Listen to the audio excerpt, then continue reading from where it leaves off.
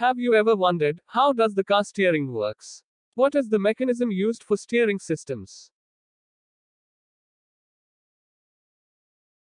What happens when you rotate the steering wheel? Why does your car tires rotates after spinning the steering wheel?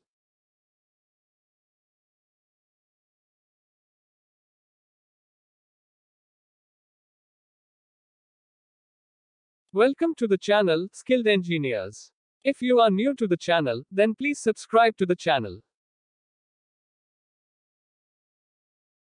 In this video, we will take a look on how does the rack and pinion steering system works.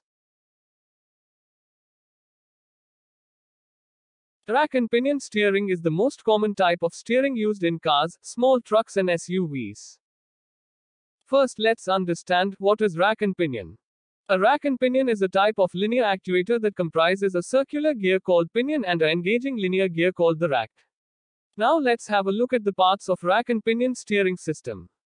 Steering wheel, steering column, intermediate shaft, rack, rack end, tie rod, tie rod end. Tie rod end connects to the steering arm on the spindle. When the steering wheel turns the pinion gear, the pinion moves the rack, converting circular motion into linear motion. It also provides a gear reduction, making it easier to turn the wheels. In most of the cars, it takes 3 to 4 complete revolutions of the steering wheel to make the wheels turn from lock to lock. Thank you for watching the complete video. For more such videos, please like and subscribe to the channel.